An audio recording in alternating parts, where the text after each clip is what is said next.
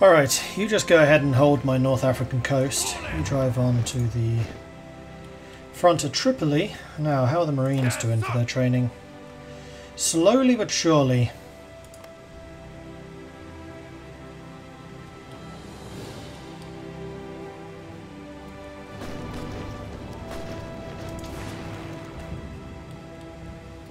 Meanwhile, the fighting in Malaysia gets heavier. Keep your distances!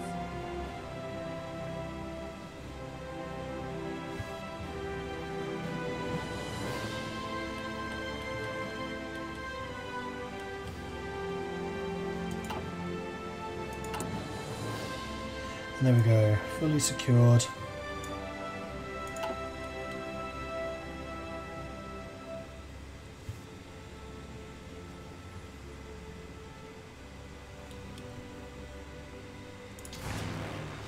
So, with all of the close air supports, I think what I'm going to do is assign you to the Marines.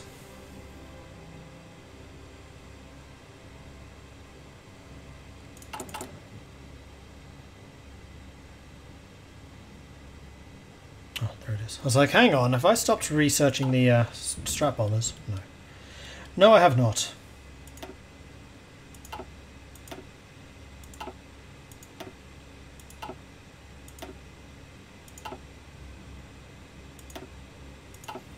They really are trying.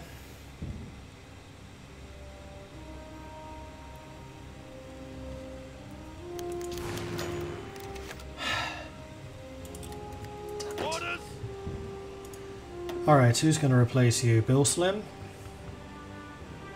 He has got very good supply, which is going to be useful in the jungle. Bill Slim it is.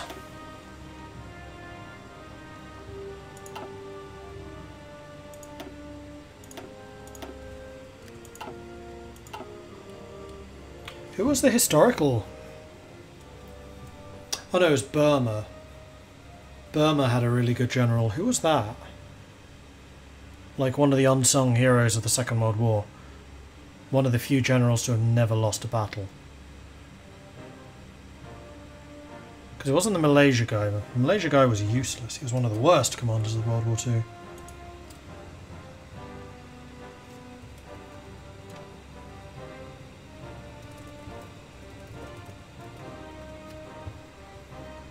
Oh, that was Harold Alexander.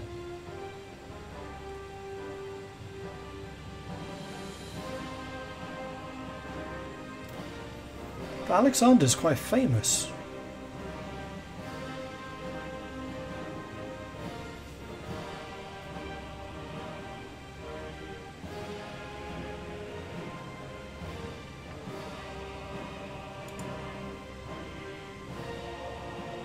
I thought.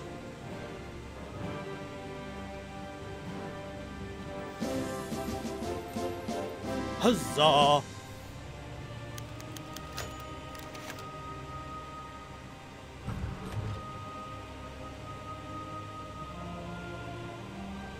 I think it is William Slim. Oh, Batten's the Navy guy. Archie Wavell was a field marshal.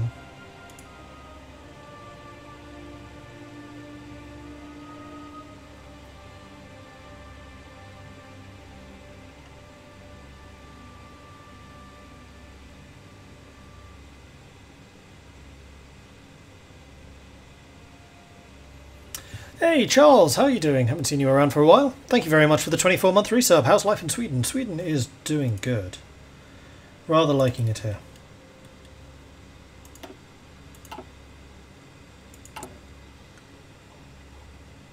Oh, strength and resistance.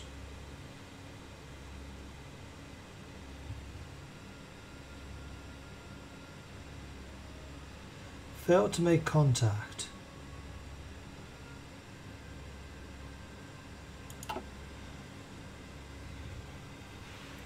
Okay, I guess that was a fail then. Can you post a link? Sure. Yeah, Field Marshal William Slim, best known for commanding the 14th Army in Burma during the Second World War. He inherited a disastrous situation with pragmatic skill and quiet charisma he turned into ultimate victory. So it was William Slim, I thought so. Well, we just put him in charge of the Burma front, so... Well, of the Malaya front, technically, because we never lost it. There we go, Whitley Bomber is done. Let's go on to the next. And I think we're ultimately going to start actually producing these.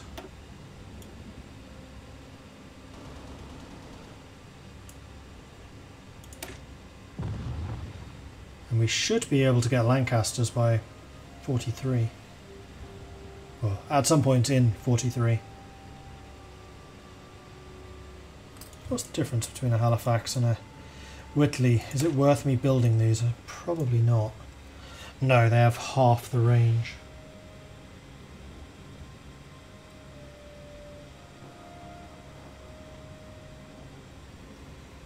So I think we wait until the Halifax and then we start building those. Alright.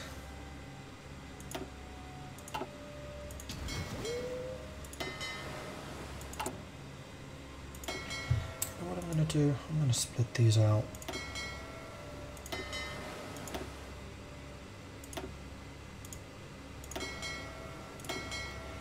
And I'm going to say I want each of you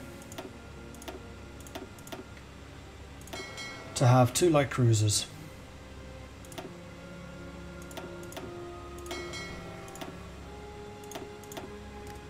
Carry on.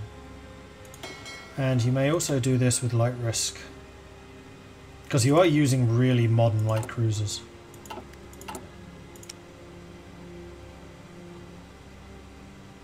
And submarines are only slightly more expensive than convoys.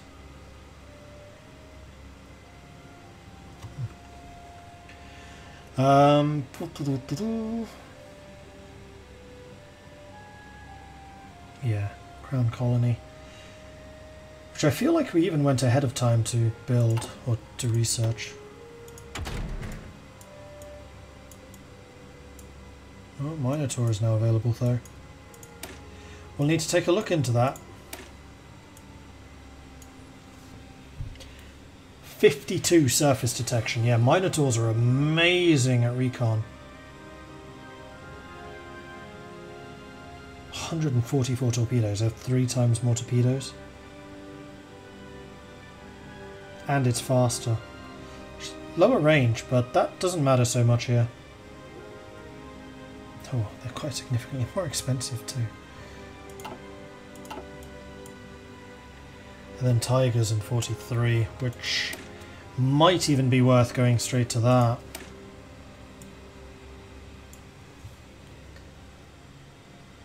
Slightly more surface detection. Less damage. 3 times more anti-air.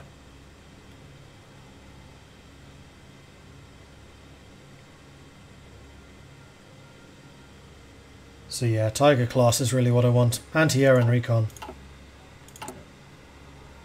And let speed do the rest. Can we invade Crete with the Minotaurs? We'll have to see what we can do. Yeah, we have one of these. Oh, you are a single crown colony. Alright, I'll add you another.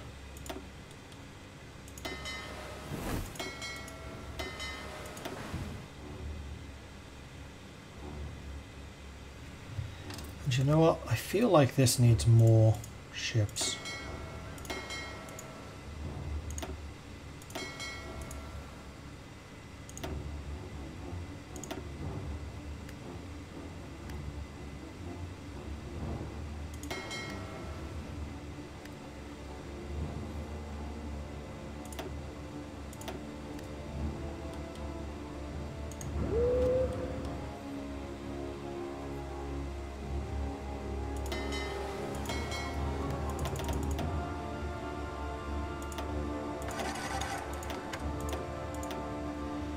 I'm going to allow light engagement for you. Mediterranean fleets I'm not going to because that's still kind of dangerous.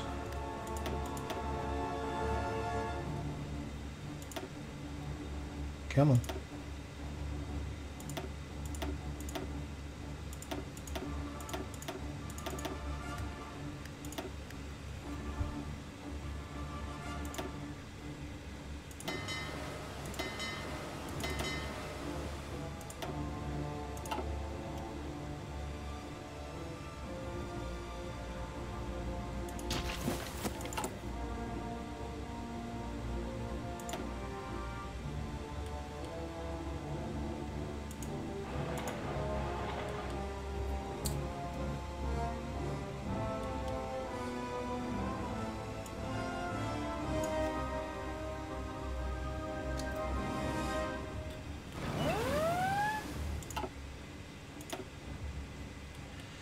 Further naval invasions going on in the Philippines. The Malaysia battle continues to rage. Is Willis starting to get some more experience? Yes, he is. You're about to get superior tactician, which is good. Venezuela wants to join the Allies. Yes, for sure. That didn't happen historically, did it? Venezuela?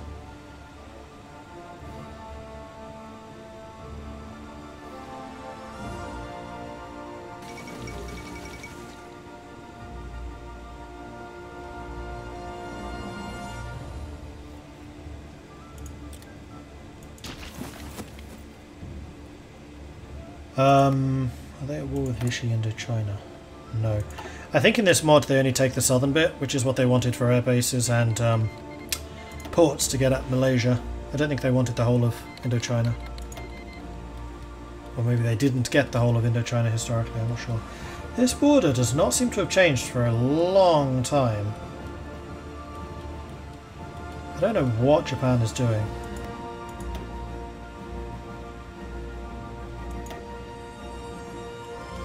German convoys going through the Irish Sea. That's also very brave.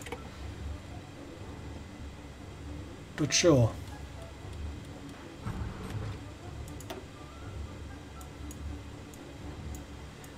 Let's take a look down here. We want the anti-submarine warfare.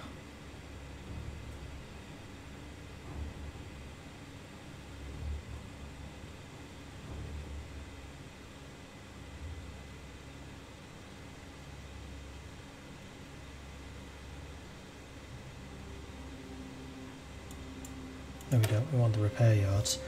Though our navy is among the world's largest, we must also have the means to quickly repair our ships should they incur battle damage, or our enemies may wear us down through attrition. Expanding our repair yards would not only achieve this, but enable us to refit some of the older models in a more timely manner. You want to send me even more guns? I will not say no to this. I am now super short on trucks. Is that because you guys want trucks and you really don't need them?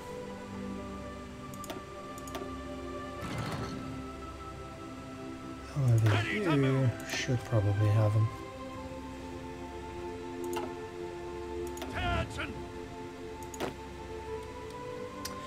Okay, not too much longer and then the Marines are trained.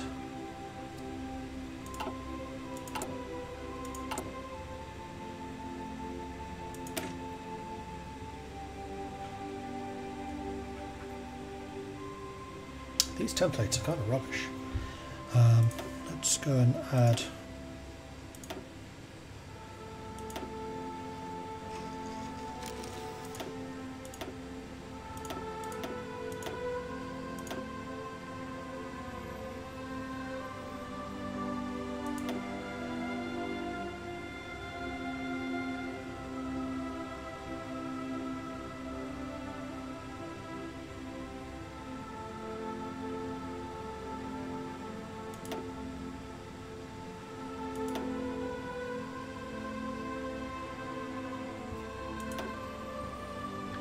Bring in some extra artillery as well.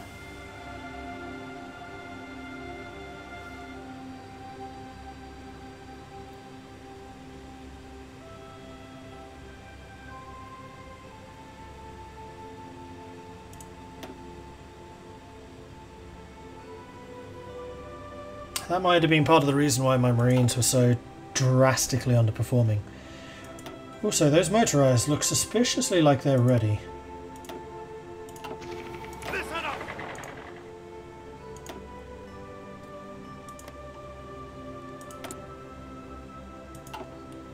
So let's have them train.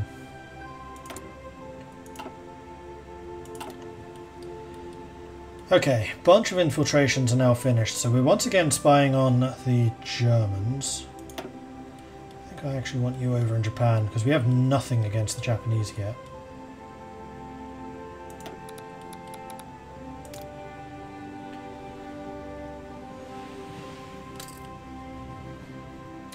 So let's get that going.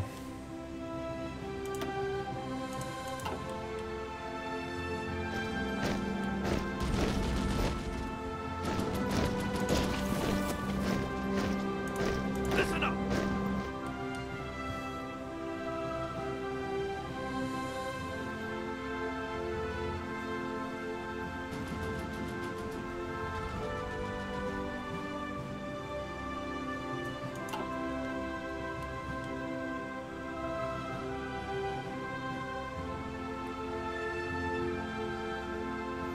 A bunch of South American countries joined at the tail end of World War II, for example Brazil.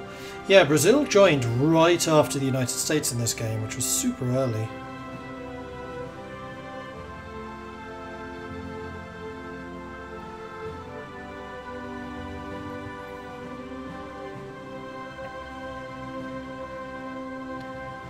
Venezuela was neutral but secretly supported the Allies during their neutrality on the war. Aha.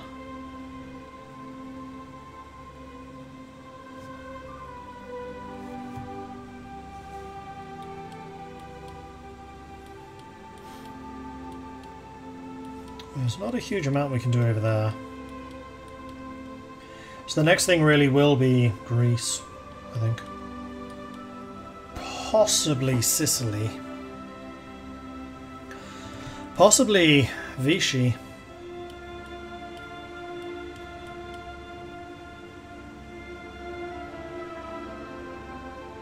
Orders!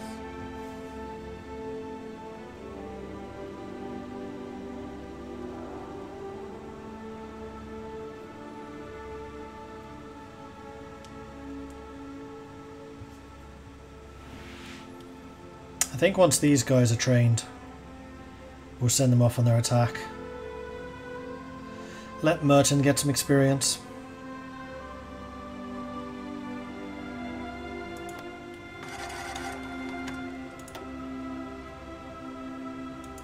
Meanwhile, another air doctrine. Possibly time to start working on the strap bombing.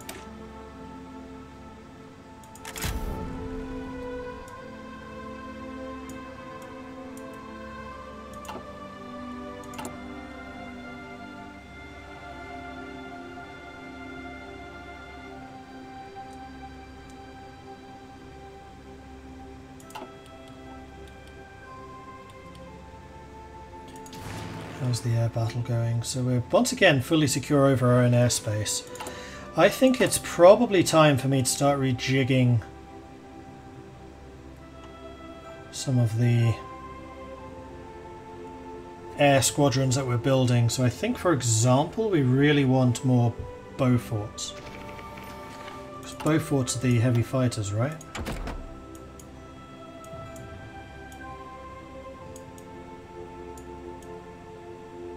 No, mosquitoes are. What are Beauforts?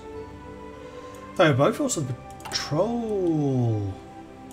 Oh, those are the ones I should be using here. Man, we do not have many of those.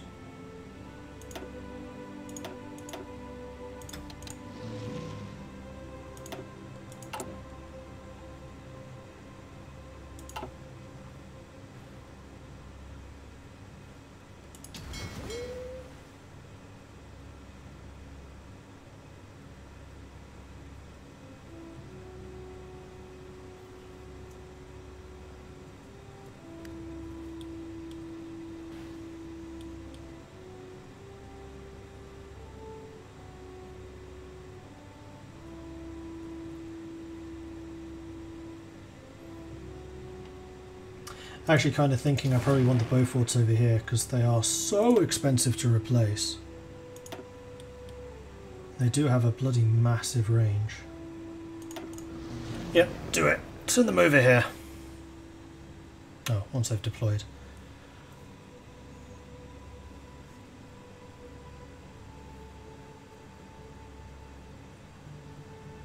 Come on.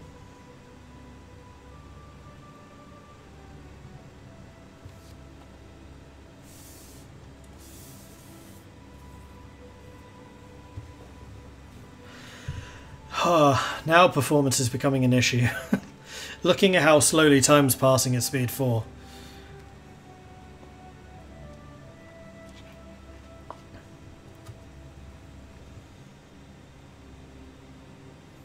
Hey Katie.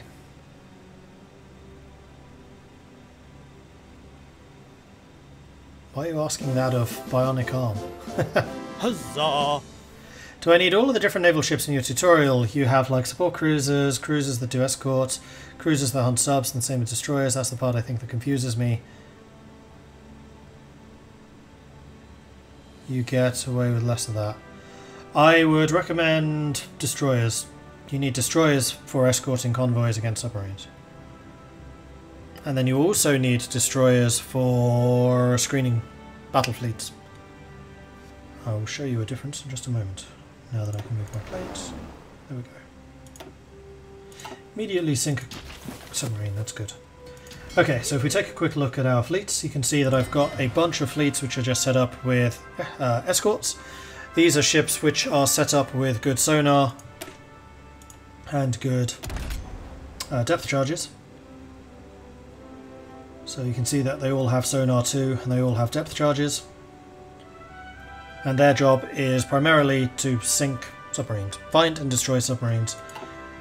They are there to be the escorts for your convoys. Then you also have screens, which are the ships which are protecting your high seas fleets. And you need 1 destroyer for every 4 capital ships. Which is why I have so many destroyers in this fleet compared to the other ships, because I just need so many. We probably have too many, but I'd rather be safe than sorry.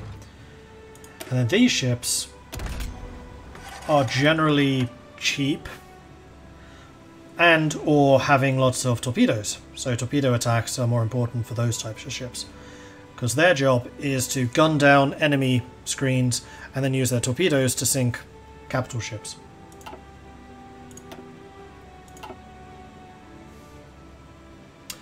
Swift Train, thank you very much for the 48-month resub, very much appreciate that.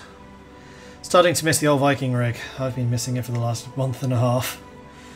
Give me back my computer!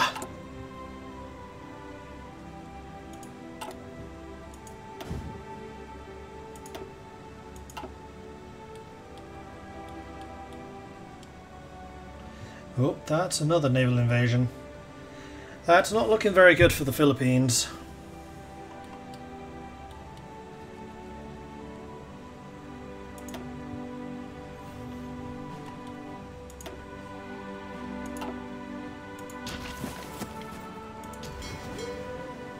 Now that I've let these guys actually attack stuff, I wonder if you're getting more spotting skill. I mean, you're getting more skill in general, that's good. Oh yeah, look at that. 98% of the way to Ironside. 87% of the way to Spotter, so Rawlings has been doing amazingly.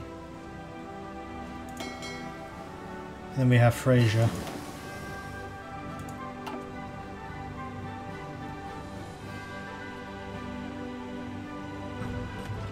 Who's still kind of a newbie. Alright, homing torpedoes. Don't think I need any of the other upgrades. Oh no, I probably need the naval upgrade. Naval invasion upgrade. Always try to keep those where possible. There goes the Philippines. That's not a lot of equipment. Well, we can definitely say that the Philippines fought till the last if that's all they had left.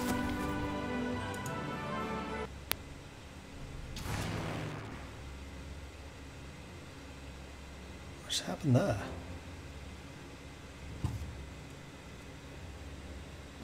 This is the voice of freedom, General MacArthur speaking.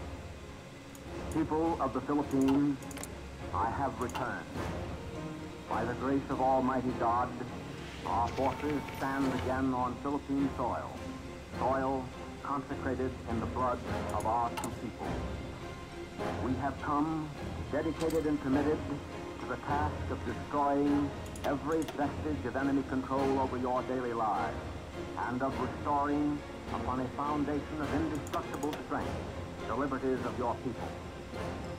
At my side is your president, Sergio Osmeña, worthy successor of that great patriot, Manuel Quezon, with members of his cabinet.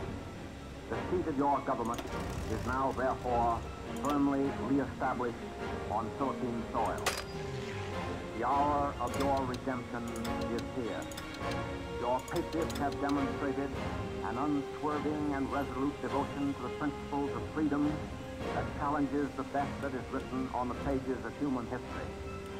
I now call upon your supreme effort that the enemy may know from the temper of an aroused and outraged people within that he has a force there to contend with no less violent than is the force committed from without. Rally to me. Let the indomitable spirit of Bataan and Corregidor lead on. As the lines of battle roll forward to bring you within the zone of operations, rise and strike. Strike at every favorable Huzzah! opportunity. For your homes and hearths, strike. For future generations of your sons and daughters, strike. In the name of your sacred dead, strike. Let no heart be faint. Let every arm be steel. The guidance of divine God points the way. Follow in his name to the holy grail of righteous victory.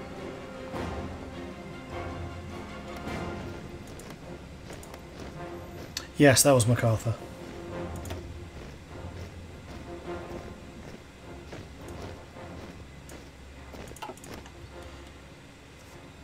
What was more scary is when that cut in, my main monitor just turned itself off as well.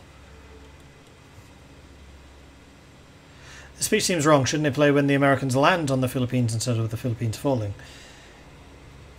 Yes, I think so.